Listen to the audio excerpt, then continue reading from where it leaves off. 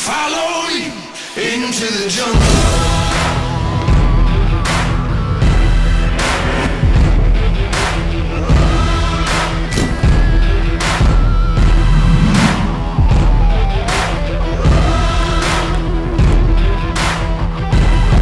I'm currently playing for Notts County in the Women's Super League.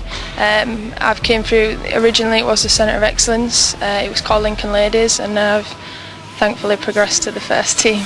And what about your England career? That came quite quickly actually. 2 years ago I wasn't even involved in the system, and then I ended up there was scouts coming around at the Centre of Excellence, and over a few reasons with my age, I had to wait for about a year before I could join the under-19s. I was too young, and then when I turned 16 I was called into a few camps, and it sort of just progressed from there. I managed to get my debut, and it sort of just came around quite quickly. And what are your plans now that you've left Wyke? Just recently I've booked a flight to America. I'm going to go over to South Alabama, the university there. I've got a scholarship there, because I want to carry on my education. I've always wanted to go to university, and over here, as much as I love playing for Notts County, you very much have to fit your football around your education over here, whereas over there it's all tied into one. So I'll be full-time education and